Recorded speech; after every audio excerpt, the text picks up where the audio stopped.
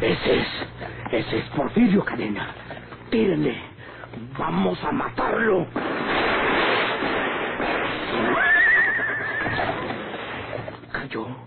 Cayó.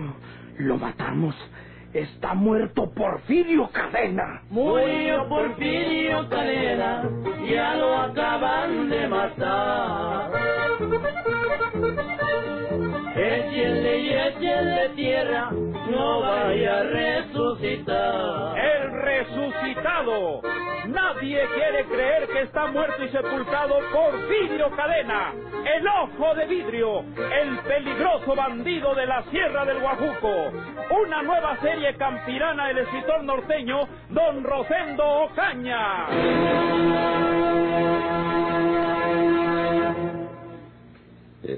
¿Es usted Pedro Rodríguez? Sí, señor. Y usted es Humberto, el hijo mayor de mi patrón.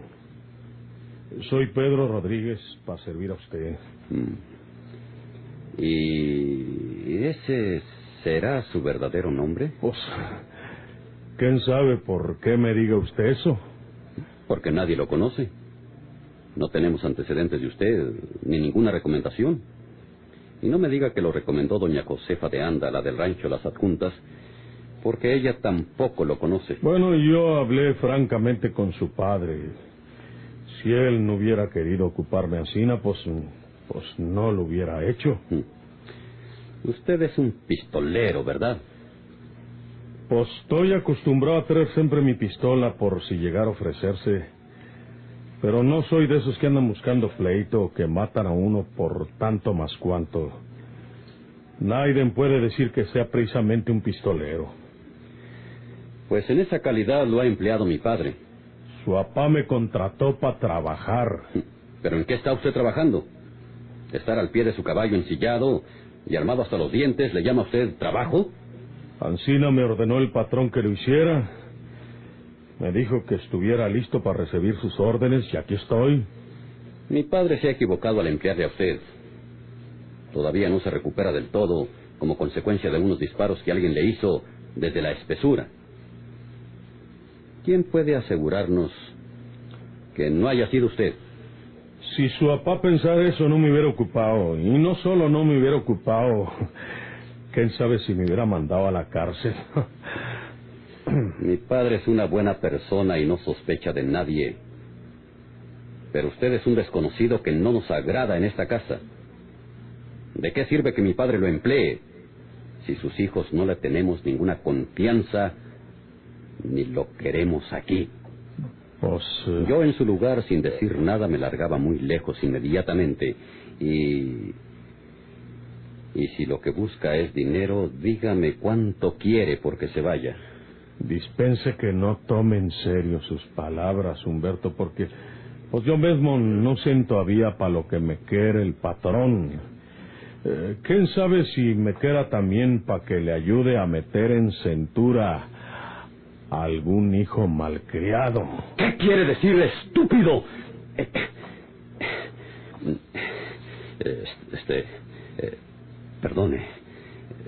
Perdone, creo que no debía hablarle de ese modo. No tenga cuidado, Humberto. De todas maneras, le aconsejo que lo piense mejor. No le conviene el empleo que le ha dado mi padre. Mire, yo personalmente no tengo nada en contra de usted. Pero quiero que sepa que ignora algunos asuntos de familia. Y si usted sigue entre nosotros, puede costarle hasta la vida. Si usted me conociera, Humberto, sabría que estoy acostumbrado a tener en peligro mi vida. ¿Ve cómo está reconociendo que es un pistolero? Soy un servidor de su padre. Y le advierto que todo lo que usted me ha dicho y lo que siga diciéndome, porque estoy dispuesto a escucharlo hasta que quiera, lo voy a guardar conmigo para mí solo. Y no lo sabrá ni su papá ni Naiden. ¿Cree usted que tengo miedo que lo sepa mi padre? A él mismo le he dicho que no me gusta usted, porque no veo el motivo para que lo emplee. ¿Y qué le contestó el patrón? A veces me exalto sin que pueda evitarlo. Mi padre sabrá por qué lo tiene usted aquí. Olvide lo que le he dicho, porque si lo supiera mi padre me reprendería y ocasionaría una dificultad entre nosotros. Y usted no debe ser causa de desavenencias en esta casa, ¿he entendido? Sí, señor.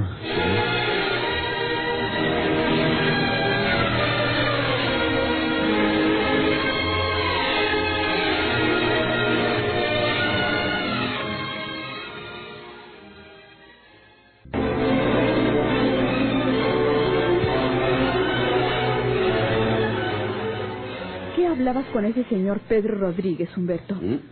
Nada. Desde la ventana de mi cuarto los estaba observando. Tú hablabas excitado.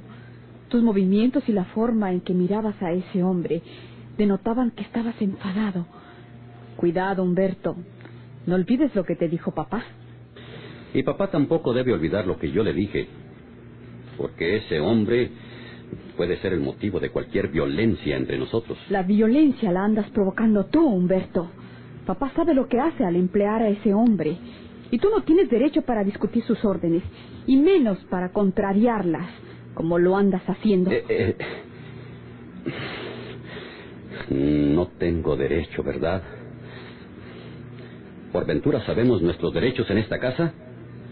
Mira, desde que estuvo papá en el hospital tengo ansiedad por preguntarte una cosa.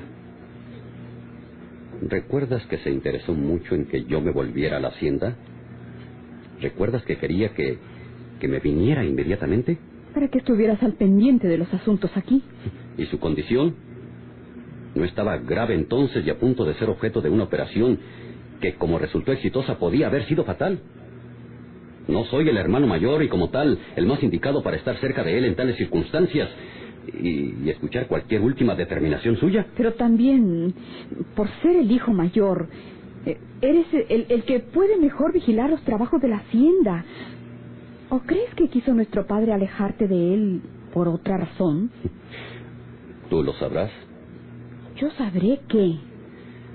Después que abandoné el cuarto, simulando que aceptaba volverme a la hacienda, ¿qué pasó?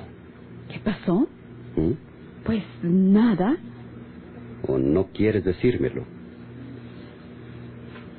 Tuve la impresión de que papá iba a tomar alguna decisión. ¿Te dijo que no me lo dijeras? ¿Y su testamento? ¿Qué estás pensando? No, nada.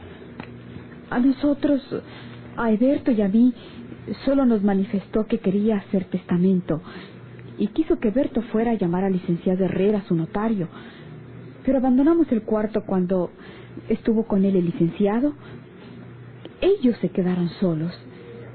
Eberto y yo fuimos a dar un paseo y no regresamos hasta que el notario se marchó. ¿Y para qué me das todas esas explicaciones?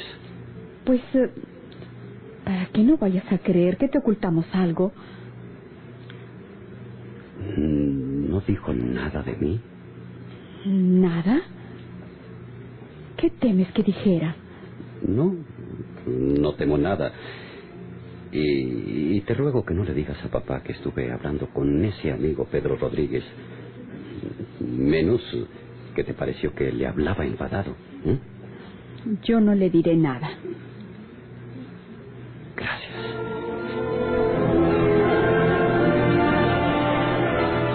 Si el hecho de ser menospreciado en el testamento de su padre atormentaba a Humberto, más lo desesperaba el recuerdo de aquellas palabras que habían quedado como buriladas en su cerebro. En el seno de nuestra familia ha habido sucesos que usted no conoce y que no puedo decirle.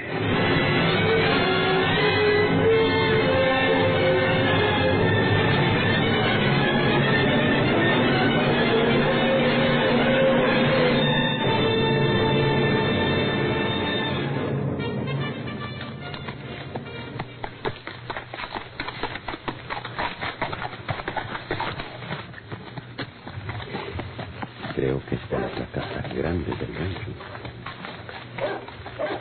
Yo nunca vengo por aquí. Oh, fácil.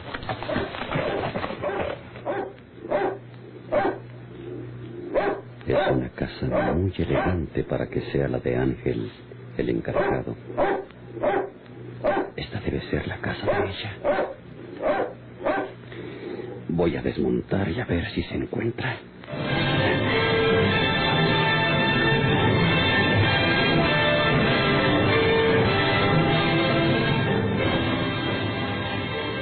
Humberto, qué milagro que anda usted por esta su casa. Tome asiento, por favor. ¿Cómo está su papá? Bien, bien. Gracias a Dios. Me alegro, como se lo dije a él en el hospital. Nos dio un buen susto. En estas tierras que por muchos años han sido tan pacíficas, una tragedia como la suya hubiera sido muy lamentable. Estas tierras han sido pacíficas mientras en ella han vivido hombres pacíficos, doña Josefa. Usted le acaba de recomendar a papá a un individuo desconocido, de pésima catadura, a un hombre peligroso, a quien estoy seguro que no conoce ni usted misma. ¿Por qué, doña Josefa? ¿No te agrada ese hombre? No le agrada a nadie. ¿Lo empleó tu papá? Sí, sí. Y yo le hablé a mi padre antes de que ese hombre se instalara en nuestra hacienda, tratando de convencerlo para que no lo empleara definitivamente. Pero no conseguí nada. Si tu padre lo empleó, sería porque a él sí le agradó. Reconozco que no es un tipo agradable. Si nos basamos en las apariencias, es tosco. Parece el prototipo de los hombres de armas, de los hombres valientes. Pero es lo que necesita Ricardo. ¿Por qué? Por lo que ha pasado. ¿El traidor ataque de que fue víctima mi padre? Sí. ¿No sería ese hombre el que lo hizo? ¿Pedro Rodríguez? Sí. Papá no tiene enemigos. El que le haya disparado tiene que ser un extraño, un forastero. Y precisamente un hombre de ese tipo que acaba de describir usted. Tosco, de armas, valentón y desconocido. No te inquietes de ese modo, Humberto.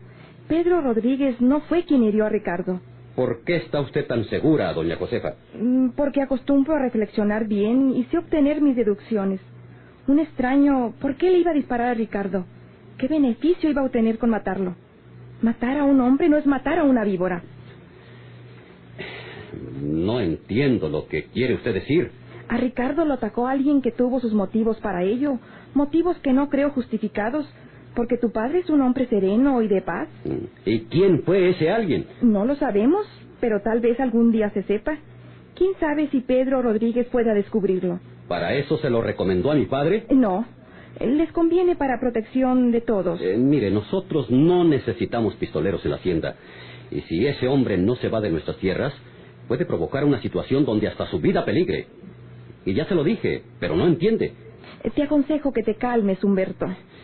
Y yo le suplico que hable con ese señor y le diga que sin despedirse de papá siquiera, se vaya de nuestra hacienda y de la región. Aconséjeselo, doña Josefa. Convénzalo usted. Usted que lo mandó al lado de nosotros indebidamente.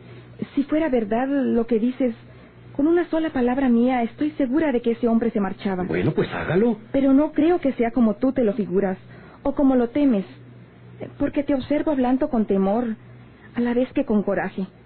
Repudias a una persona que no te ha hecho ni te hace ningún daño. ¿Qué pasa contigo? ¿Qué quiere que pase? Nada. ¿Qué ha ocurrido en ti? Me das la idea de ser presa de una amargura, o de un temor, o de un presentimiento. Yo soy una antigua amiga de tu familia. ¿Quieres contarme lo que te ocurre? Para poder ayudarte. No me pasa nada. Todo se limita a que no me gusta ese amigo.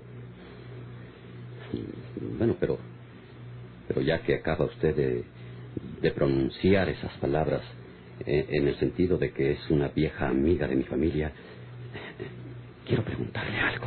Pregúntame lo que gustes, hijo. ¿Conoció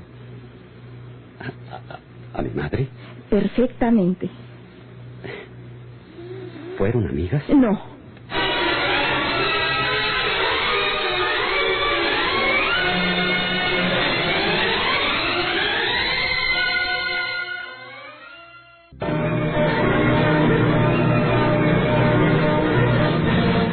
María de los Ángeles Tu madre era una dama de la capital de la República.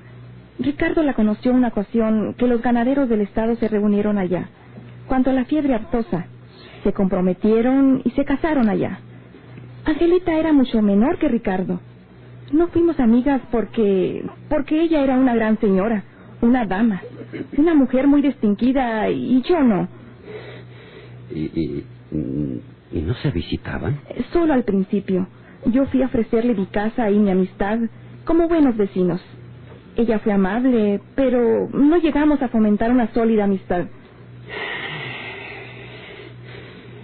Entonces, usted no puede decirme lo que yo quería preguntarle. ¿Y qué es ello? Bueno, pues tengo conocimiento de que en el seno de nuestra familia, seguramente hace mucho tiempo o muchos años, sucedió algo que no lo sabemos nosotros los hijos, o que nunca han querido que lo sepamos. Estás equivocado. Estoy seguro. ¿Por qué? No puedo decirle por qué. Posiblemente alguien te haya contado alguna cosa que supone, o que a él le hayan contado también, infundadamente. Sí. Siento mucho si le he dicho a usted algo indebido, doña Josefa. Nada de eso, Humberto. ¿Quieres confiar en mí y hablarme con toda franqueza? No tengo nada más que decir. Con su permiso. ¿Quién puede haberle contado algo referente a su madre? ¿Nadie? ¿Ricardo? Imposible. Y nadie más lo sabe, porque el otro hombre desapareció desde entonces. ¿Quién puede habérselo dicho?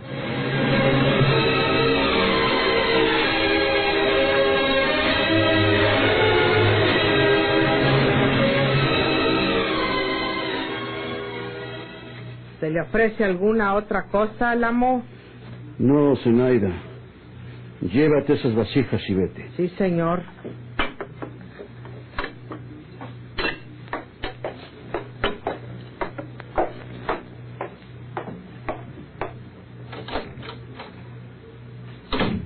Ay, ya mero se me caían las vasijas por agarrarlas con una sola mano. Pues con la otra tuve que abrir la puerta. Zenaida. ¿Eh? No te espantes. ¡Cállese! Don Ricardo está sentado en la cama y puedo oírlo. Déjame irme. Espera. Ahora que llevas las manos ocupadas con esas vasijas, no vas a poder impedirme que te dé un beso. ¡No! ¡Oiga, no!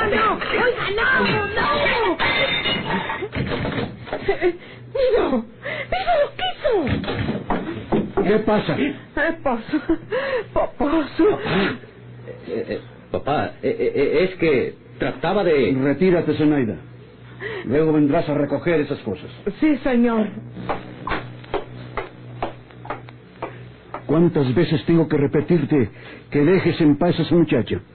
No es de tu clase, es hija de una sirvienta. ¿Qué va a suceder si no me haces caso? Papá, soy un hombre. Eres un tonto. Que sea la última vez que persigues a esa muchacha o tendré que tomar otras medidas. No lo olvides. Maldita suerte.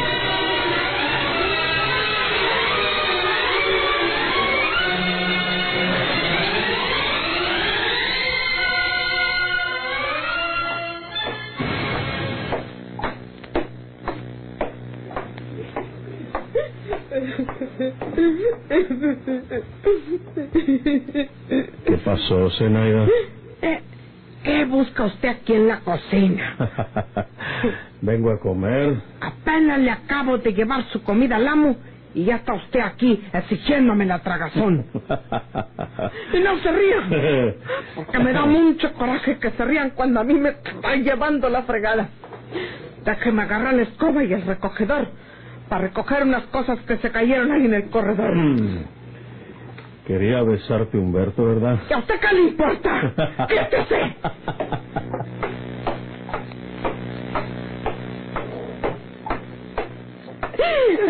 Sabrita. ¿Por qué hiciste eso, Zenaida? Pues es que se me cayeron, señorita Elisa. Acabo de oír la risa de Pedro Rodríguez. ¿Verdad que te quiso abrazar y por eso lo soltaste? Pues Pues... No mientas, Zenaida. Pues sí, señorita.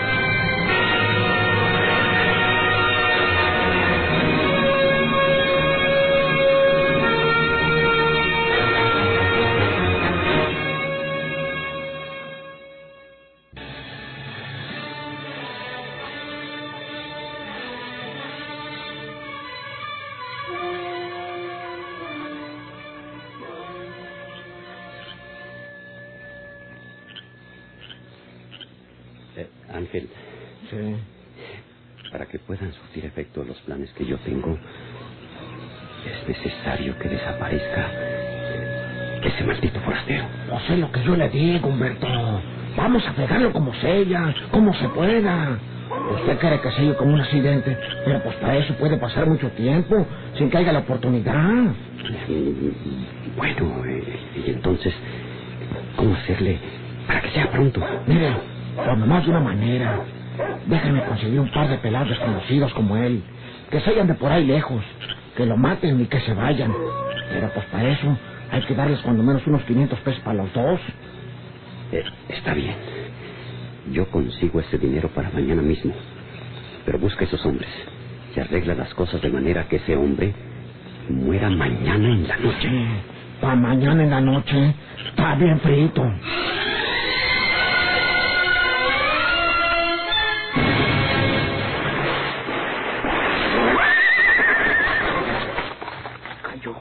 Cayó. Lo matamos. Está muerto Porfirio Cadena. Murió Porfirio Cadena, ya lo acaban de enterrar. Échenle y échenle tierra, no vaya a resucitar. El resucitado.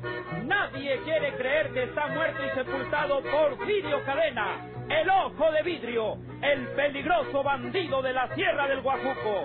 Una nueva serie campirana del escritor norteño don Rosendo Ocañas. Muchas gracias por su atención.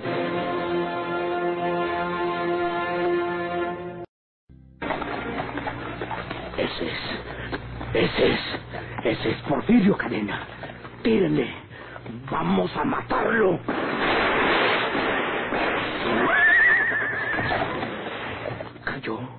Cayó. Lo matamos. Está muerto Porfirio Cadena. Murió Porfirio Cadena, ya lo acaban de matar. Échenle y échenle tierra, no vaya a resucitar. El resucitado. Nadie quiere creer que está muerto y sepultado Porfirio Cadena, el ojo de vidrio, el peligroso bandido de la Sierra del Guajuco. Una nueva serie campirana del escritor norteño don Rosendo Ocaña.